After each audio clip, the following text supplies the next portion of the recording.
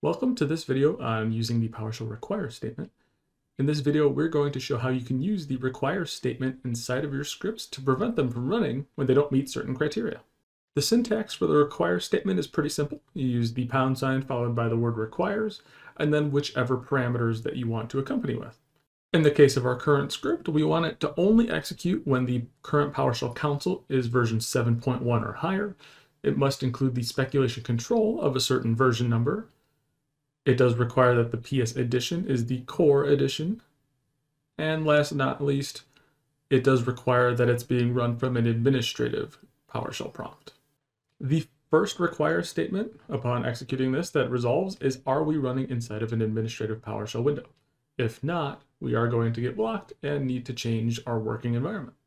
I'm going to start up a new PowerShell window. I'm going to use the run as command just to open that as an administrator. So get this new window opened up, running as an administrator to meet that require statement criteria, and then let's see what happens next. Upon trying to run this again in this new administrative PowerShell window, I am then confronted with the incorrect version of PowerShell being used while executing.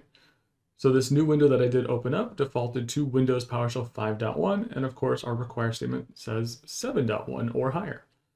Again, I'm going to start up a new PowerShell window here. It's going to be the PWSH to open up a PowerShell 7.1 instance. I'm also going to make sure that I open that as an administrator as well. And then let's see what happens when we try and execute it this next time. So this will be the last criteria of our list that we need to meet, but it looks like we're missing a module that's required for the script to run.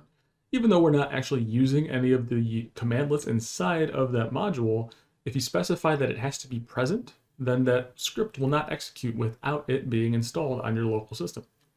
Let's get that module installed real quick, and then let's attempt to execute this one last time. All right, we've got the script running with the criteria that we need in order to run this script successfully. Thanks for watching.